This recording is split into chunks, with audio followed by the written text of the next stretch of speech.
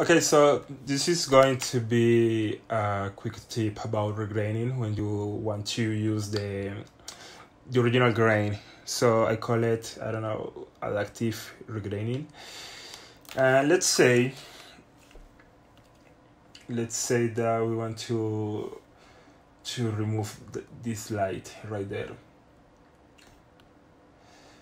So since the grain is quite different in the dark areas to the bright areas, so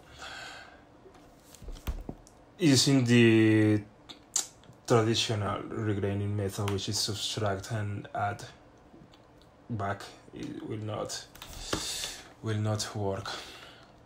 So what I mean by that is that so here we have the plate, there is a denoise, we gotta subtract it in order to get the noise, and we are going to add the noise back again, but as you can see, we got this pattern right there. Okay, so let's take, I don't know, imagine the scenario where you have many of these I don't know, unwanted patterns. So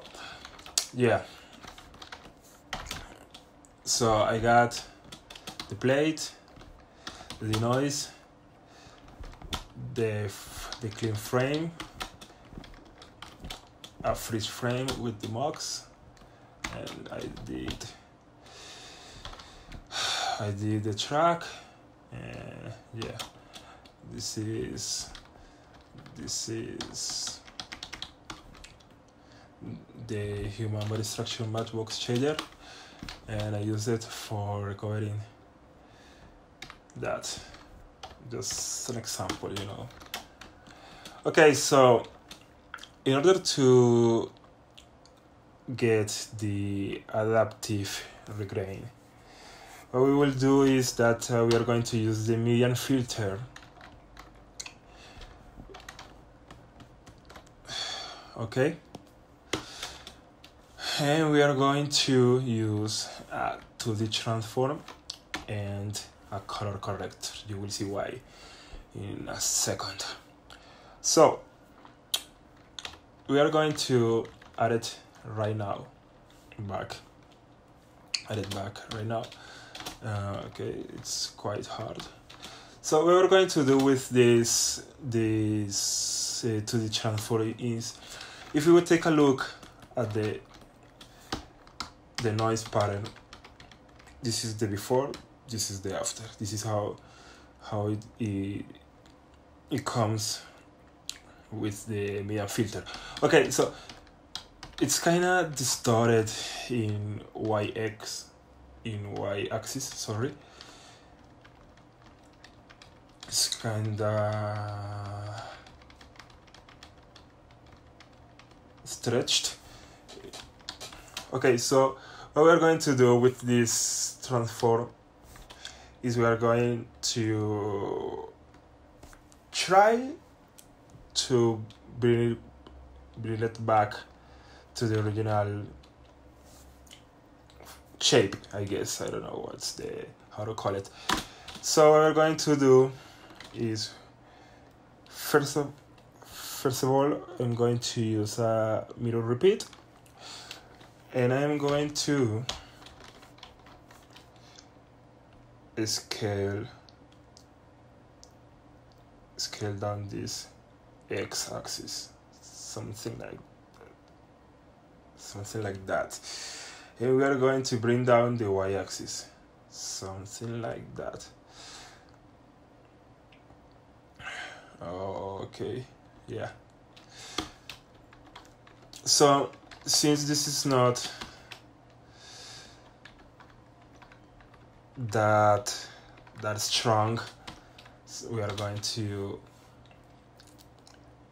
bring the gain up just like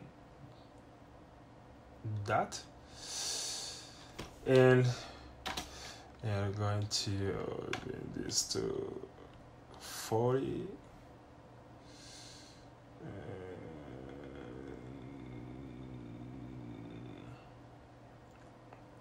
I don't know. It seems to be better there.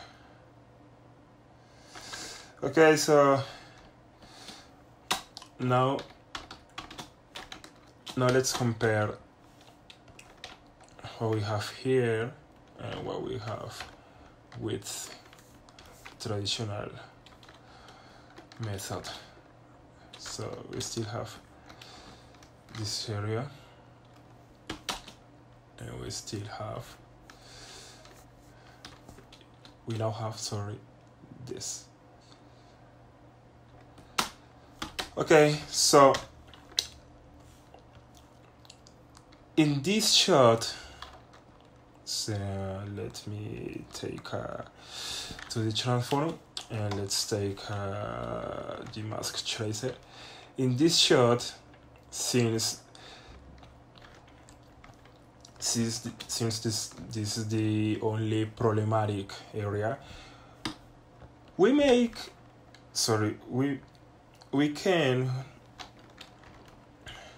can say, yeah, it's just that right there, that. So we could do this.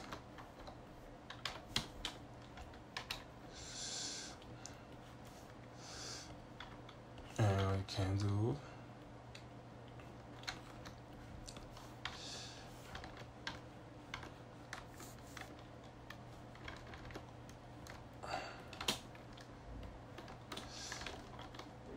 could move it around, and yeah, there you have it. But I don't know, let's think about a scenario where you have many of these lights and, I don't know, bright and dark areas. So you got a flat. What you want to get is a flat noise pattern, just that, but with the same size, with the same size, the same color, the same speed. So yeah, that's why I'm doing this. That's why I'm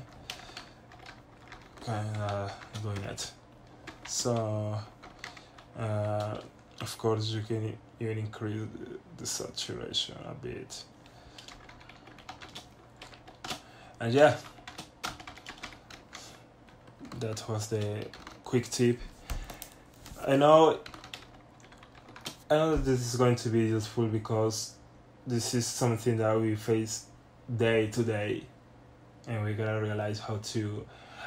I know that many people use the Regrain and Renoise Matchbox, but there are some cases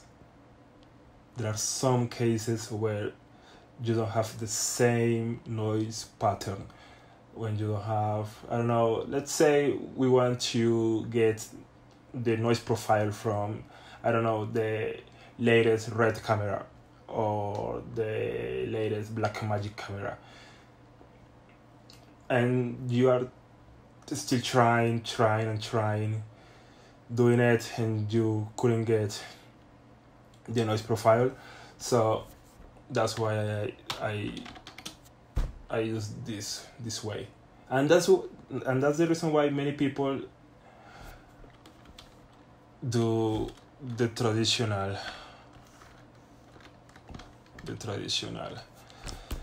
renoise technique. Okay, so hopefully it works for you. Thank you. Bye.